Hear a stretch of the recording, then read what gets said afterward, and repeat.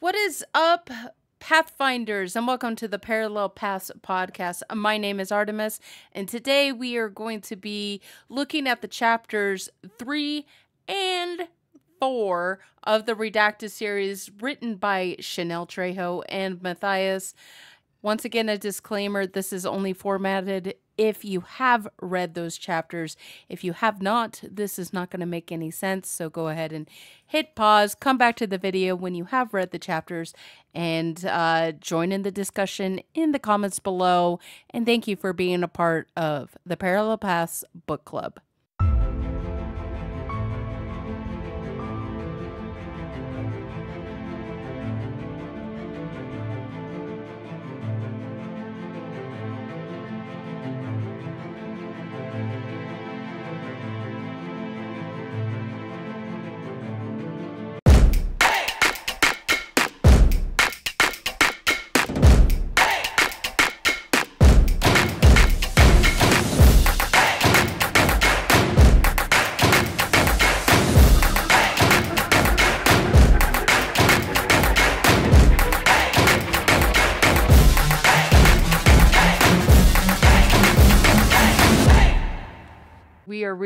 We are going through the Redacted chapters 3 and 4 today. Chapter 3 is called the Redacted. It starts on page 34 if you want to go there. So we start off at Blue Base in the break area at 9:06 a.m. and they're still kind of reeling from the stuff that, well, their first meeting with Jasper Shaw. Our group is basically dissecting on what just happened, whether they're going to be helping Jasper Shaw or not. They decide that they are going to go to the Redacted and that they're going to go ahead and try to investigate this Jasper Shaw. Not to just help them, but to understand who they're dealing with and what they're dealing with. So on page 38, they go to the units at 9:10. So the previous conversation only took 4 minutes and for them to walk over. So I guess it took 2 minutes. That's a little odd. I like to keep track of the times because I think that is going to be important later on. Jasper doesn't even notice that Bailey is missing.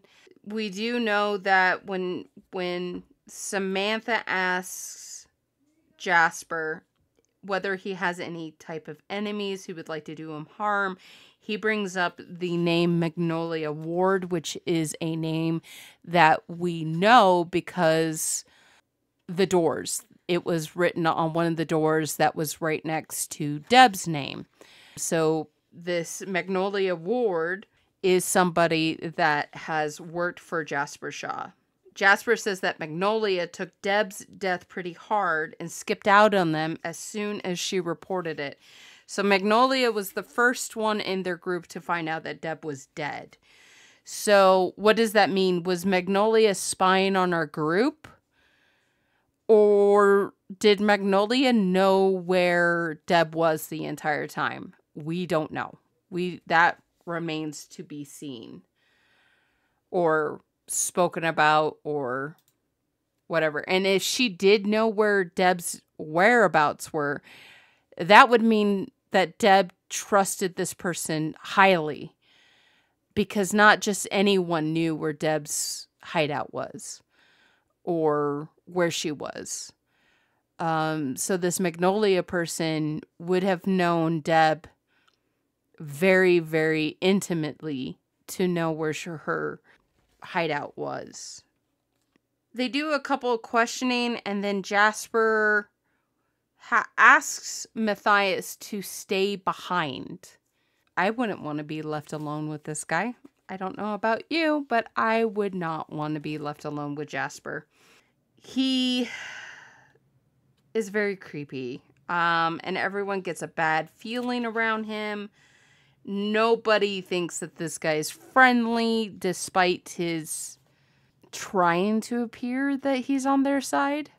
But Matthias does stay behind And Jasper asks about Matthias's dreams, whether he's still dreaming about Syntech, and that he was very close. Not only was Nelson Cyphus in Matthias's mind, but it could have worked both ways. Matthias could have been in Nelson's mind. And that Matthias is going to be more important than what he thinks he is because of this. And because of this like intimate relationship that him and Nelson had, Jasper basically clues him in that they're going to be coming after him. So it was right after Jasper's warning that Matthias gets this vision where he's looking through Nelson's eyes and he sees Deb and Jasper talking about a patient. And then basically Matt books it out of there. Next we see that we're back at Blue Base in the lobby. And Bailey, Sam, and Woods want to know what happened because Matt just took off. And it's interesting, like, point of view that we get. Matthias says everything's fine. And then we get in his head, it's not fine. It's interesting that we get these thoughts and these feelings consistently from Matthias. And I did highlight later on a thought that Matthias has that kind of had me like, what was that about? But we'll get into that later. But it's nice to see his point of view, not only his point of view, but his thoughts and feelings as well. Well, back at Blue Base, they basically go over the evidence that they have so far, which is the questioning of Jasper Shaw and this Magnolia Ward. Matthias sends an email to John Doe asking if he knows anything about the organization, the Redacted, and if he knows anything of the name Magnolia Ward. And it's interesting, in this chapter, they don't refer to him as John Doe until the very end of the chapter, but they refer to him as Jim Colt. So maybe we should refer to him as Jim Colt. I don't know, he's always a John Doe to me, though. I kind of like, yeah, Jim Colt is a cool name, Christy, but I don't know. He's John Doe in my head. But Jim Colt is definitely a cop name. Here's the thought I highlighted from Matthias. Woods said, I still don't trust him. Woods confirmed with a solid nod of his head. Even if he was Deb's assistant and she trusted him, people can go bad when the power goes to their head. And then Matthias has this thought, you would know all about that, wouldn't you? About people can go bad when power goes to their head. What does that mean? You would know all about that, wouldn't you? And he says, I had to shoo that thought away, rubbing my chin as I thought of the next response for the AI. When did Matthias ever go bad because of power? Or is this... It almost seems like he's like talking to... It's like Matthias's conscience talking to Nelson. Like, you would know all about that, Nelson, wouldn't you? But he doesn't say that. He says, you would know all about that, wouldn't you? It's just an interesting thought that he had that I caught, and it really doesn't make sense. If you guys have any ideas, and if you're listening on the replay crew and you guys have any ideas, let me know what that could be referring to, because it's like I had to stop reading and think about that. Like, why would he think that? I don't know. They get an email from an overlooked0@gmail.com. And if you remember, Overlooked was the magazine that Jordan Kendall ran. I think we found the clippings of that inside of Wes's bloody lab coat, and he was buried with it. So, chapter 4, a snappy new ally. That kind of gives you a clue of who they're going to be talking to. A snappy new ally. I like that, Shenelle. That's a good... Shenelle or Matthias. I don't know whose idea was that, the chapter. But a snappy new ally is definitely a good clue as to who we're going to meet at the library. But it takes place at the Santa Clarita Library at 12:28 p.m. Bailey Woods and Matthias that is at the library, and Samantha stayed behind to look at the time machine. Jordan Kendall that worked with Deb, and now we know that Jordan Kendall is working with John Doe. But here is a little thought for you. If Deb put the group The Redacted together to fight Syntech, why would she need Project 863? And why would she need John Doe and Jordan Kendall? If you make a group to fight another group, wouldn't you put all your resources into that group? Why does she have Jordan Kendall and John Doe working outside of the Redacted and not like with Project 863 and with... Like, why would you have these people working outside of the group that you worked for if you did not fully trust that group? Christy says maybe to get more inside scoop from Syntech. Maybe she was hesitant. T says maybe she was hesitant and didn't know if she could trust the Redacted. That's what my thoughts are. She didn't even trust the Redacted to be working there. She decided to create a hideout to work there. And we know she didn't fully work there. She did have an office there, but we also know she had an office built underneath the stairs. So not only does she keep resources from the Redacted, but she also doesn't fully trust them to be working next to them. Because why would you need a second office if you already had an office if you just didn't want people to know? Overkill says, perhaps Deb had a reason to believe that the Redacted wouldn't be enough, or she got the idea that someone in the Redacted was a snake in the grass. I like that. And I think the person that we think is a snake in the grass is... Mr. Jasper, right? In fact, I highlighted something about Jasper Shaw. On page 59, Jordan talks about how it was like to work with Deb and Jasper. Something a little off about him. Like he was always trying to prove something to Deb, including trying to push me out just to get her attention like a child. I don't think it's attention like a child. It sounds like a narcissist. If you are in a relationship, especially with a narcissist, they try to isolate you from people. They want you solely dependent on them. And Jasper Shaw, I mean, it's not a leap to say that Jasper Shaw is a narcissist. Our team's fully picked it up already. You know, to push Jordan Kendall away from Deb, seems like he was trying to isolate her, but also fighting for her attention like a child.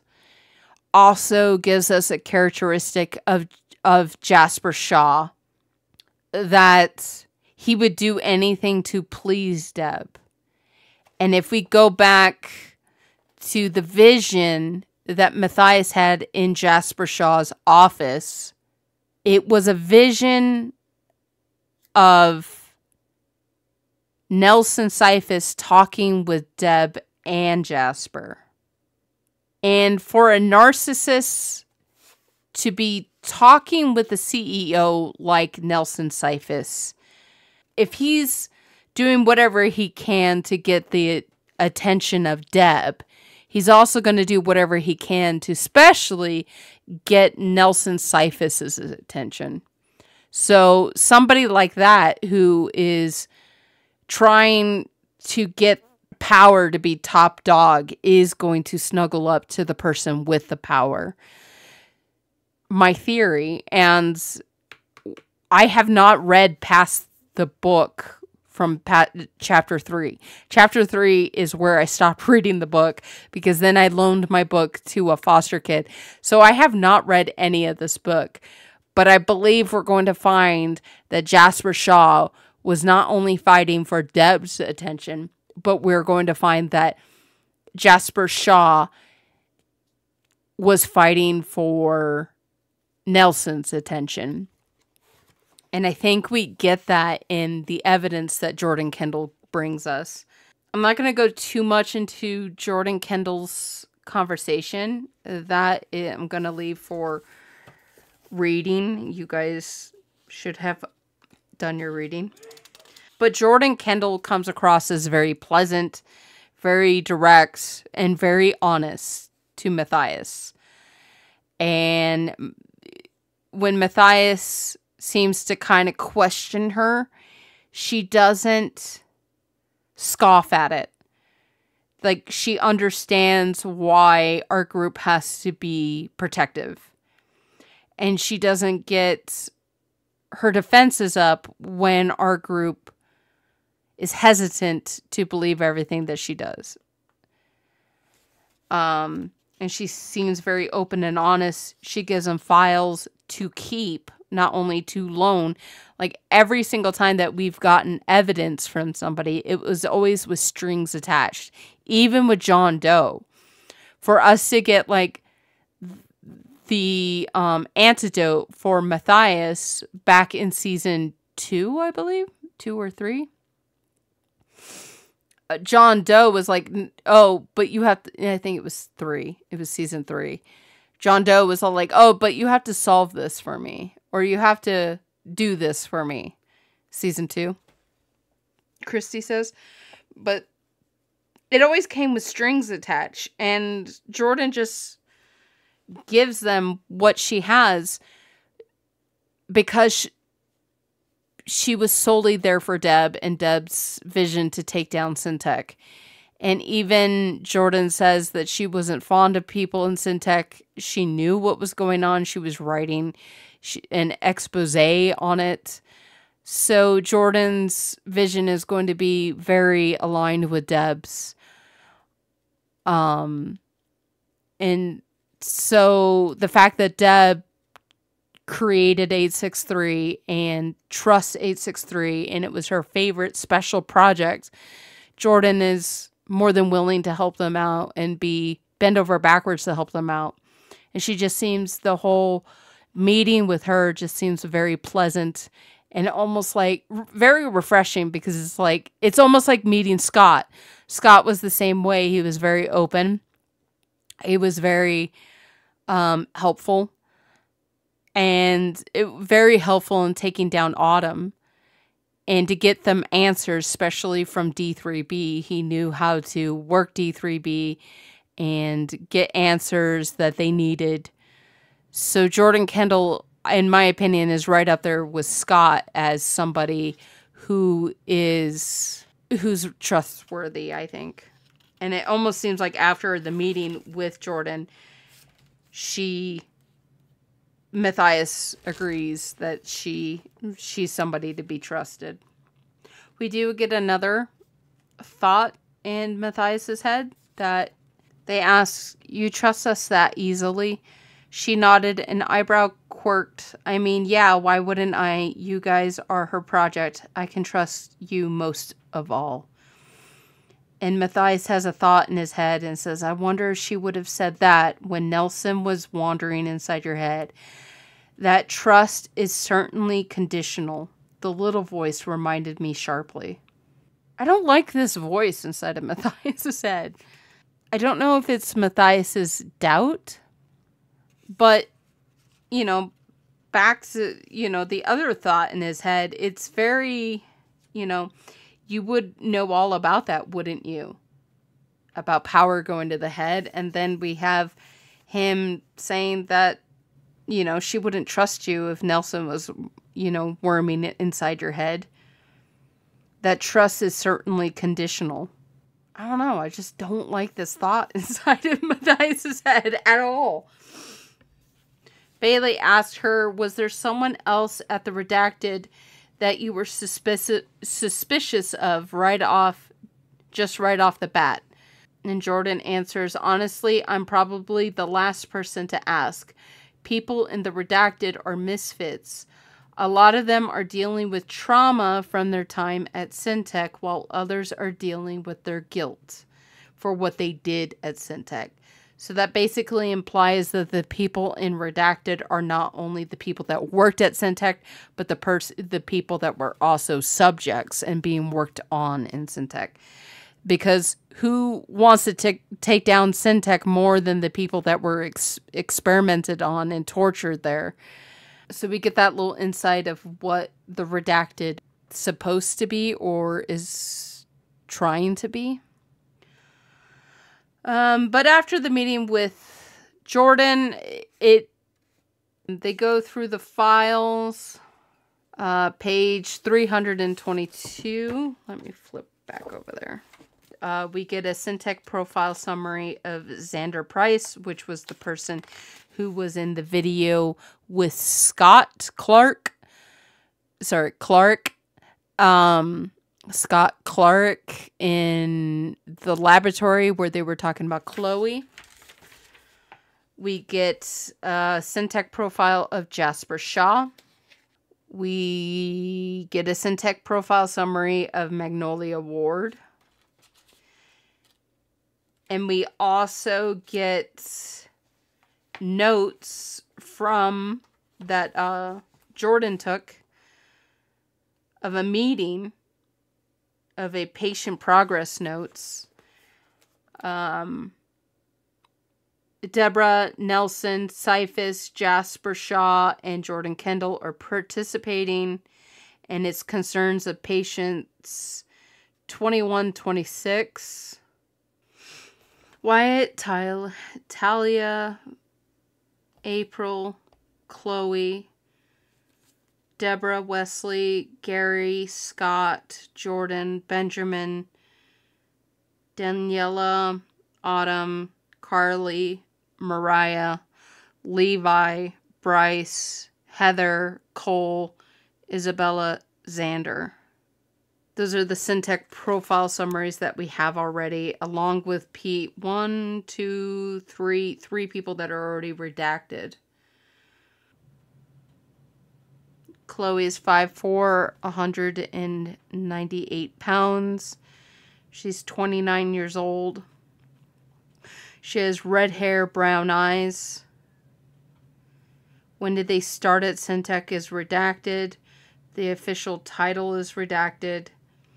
The additional information that we have on her Syntech profile summary is trial patient for Project Spire. And that is all we get on Chloe. And I do not see any patient number pertaining to 2126. I have the transcripts of the Apple II, the text chats. I also have the transcripts between John Doe, all the John Doe and Jim Colt transcripts. I have all the transcripts of Benjamin Colt, the patient F chat. I don't see anything 2126. I had the transcripts of all Deb's phone calls, the John Doe phone calls, and Scott. I don't see anything on patient 2126, but I do have the transcript in front of me of Xander Price, where he's talking to Scott, so I can read that to see if there's any clues. Xander says, so what are you going to do, just refuse to work with her? Scott, no, I'm going to speak to Wes about it again. He's going to want to know what she's doing. So you said Wes was the only person who can convince Deb to change her mind about anything. Xander, are you going on about the human, the trial experiments again? Like, where do you think we work? Scott, it's not like that, okay? I'm sorry, but her projects are supposed to be different. She's always told me that. She's always told Wes that, and it feels like she's lying. Xander, okay, well, Nelson's been pulling a lot of pressure on her. You know that. Scott, no, she's always been strong enough to stand up to Nelson, especially when it comes to patients or when things get going too far. Xander, like you have, look, this is a lot for you, especially for someone like you. You probably see more than any of us. So talk to Autumn. She's been with Nelson for a while. She might be able to help you. Scott, no, I don't want help learning how to cope with this anymore. Xander, okay, then quit. Scott, Wes needs me. Xander, did you talk to him about this? Scott, yeah, yes, he's worried about how she's going to react. Xander, Deb, you mean? Scott, Deb, of course, Deb, but I don't even care anymore. Xander, it's just a patient. Dozens of patients come through our door every month. What makes this one so different? Scott, I've never had my name on a project before, and now I do, and I have this responsibility. It's heavy. Xander, and I told you you'll get used to it. Scott, I'm not going to get used to the screaming and the crying and the way their mental state, it just breaks. Xander, yes, you'll learn to block it out. Look, the work we are doing here can save millions of lives. And I get it, human experimentation, it's horrific. It's terrible and it requires a lot of sacrifice. But it's necessary. And you'll get used to it. Scott, I don't know, this is the first test that I've sat in on, and I don't see myself ever getting used to it. She's so young. Xander, the patient, what even is her ID number? Scott, Chloe, her name is Chloe. Xander, so you're naming the lab rats. Scott, don't. Xander, no. Scott, don't. Xander, please look, it's just one patient. Buddy, you have a lot of people here gunning for your job. You are close to Wes, and you're close to Deb. You're close to every higher up in this company. They can push you forward. It's not worth it to throw it away over one patient. Scott, it's funny, Wes said the exact same thing. And that is the end of the video of Scott and Xander. So apparently we had two Xanders that work for Syntech. And that was Xander Price. That's harsh. Yeah, it is harsh. That's why I think it was Samantha was really pushing that this patient 2126 is probably Chloe. And in the meeting for the patient progress that Deb suggests removing patient 2126 who has become mute from the trial program. Nelson refuses to move her. Jasper suggests periodic visits from an on-site psychologist. So it kind of seems like Jasper Shaw is kind of on Nelson's side of this. But it's interesting, if this is Chloe that we're talking about, Scott was worried to talk to Deb about removing her from the trials. And we know that Deb wanted, if this is Chloe, and this is talking about Chloe, that Deb wanted to remove Chloe from the trials. But Nelson refused to. And Jasper kind of seemed like a middleman, but siding with Nelson about everything. But this, again, doesn't help with the murder that they're supposed to be solving. They're supposed to be solving Jasper Shaw's identical twin murder. But information is information. They decide that they're going to go back to the Redacted to find out if they have more information. But they're going to do that tomorrow, and that leads us into chapter 5. So, interesting things, but nothing helps them really get closer to Jasper's murder, unless we think patient 2126 is the murderer. In my opinion, who cares? Who cares if this guy gets murdered? I'm sorry, it's bad. I know. But what are you guys' thoughts? What are you guys' opinions on these chapters? I think they're very well written. There's a lot of behind the scenes things that are happening, like the people turning their head. We also get somebody is watching them in the Redacted. So we do have more key players, I guess, that are going to be coming up. Because right now they're sticking to the shadows. But let me know what you guys think. I don't trust the Redacted, just the fact that Deb had to have a office outside of the Redacted. She had to have a hideout outside the Redacted. And she had informants that were outside of the Redacted. So I don't really trust. I think it's going good so far, Christy says. I think it's going really good. Overkill. Wait, T says, I don't trust the Redacted, but I do trust Jordan. I agree, T. Overkill says, I don't trust the Redacted so far, and especially not Jasper. He gives me the creeps. I don't want to write off the Redacted. I think that there could be potential informants there. And I'm kind of on the mindset of whoever kills Jasper, are they really a bad guy? Murder is wrong. I know murder is wrong, but are they really a bad guy? I don't know. So I'm excited to read chapters 5 and 6. So that is our homework until next Saturday.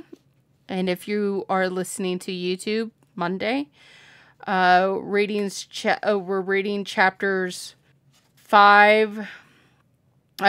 Chapters 5 and 6. And you should be ending on page 115. Thank you for listening to this segment of our book club of reading the Redacted. If you have made it this far in the video, please remember to like, subscribe, hit that bell icon to be notified when we post every Monday for the next chapters. Be sure to check out our website. Link is in the description below. And there you will be connected to all of our social medias. And also take a look at our merch and see what we have for your platform. And with that, we will see you guys next week. Bye.